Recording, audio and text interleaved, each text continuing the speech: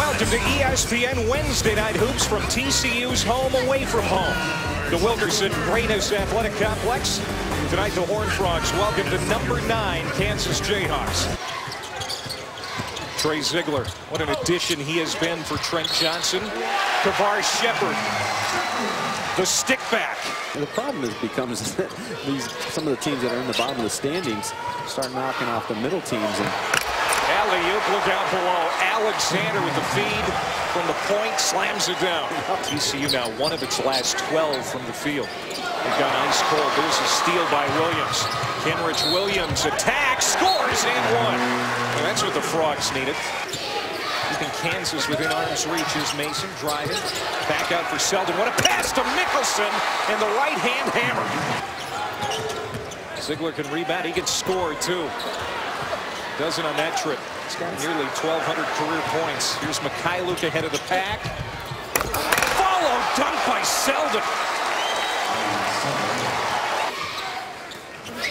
Lucas, and it's stripped by Washburn. Kian Anderson on the attack, and this time he converts. Again, in the paint. Kansas doing such a great job tonight. Strick going in with Ziegler. Kept alive, and Williams with the flush.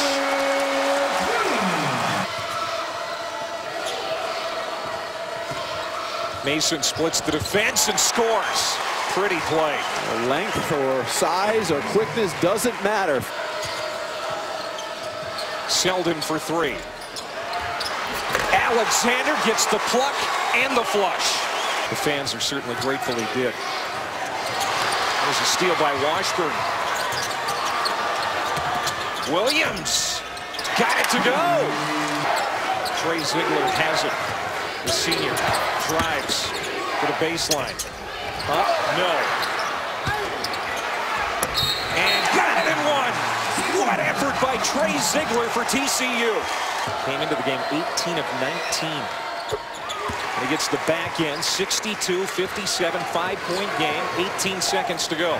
TCU's got to hurry, and they do! Ziegler scores, and he's fouled again. A 5-point game.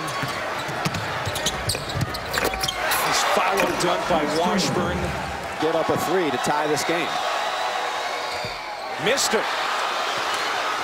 Here comes Charles Hill. The shot, no! And Kansas escapes. Hill threw it up to tie it, and it clangs off the iron.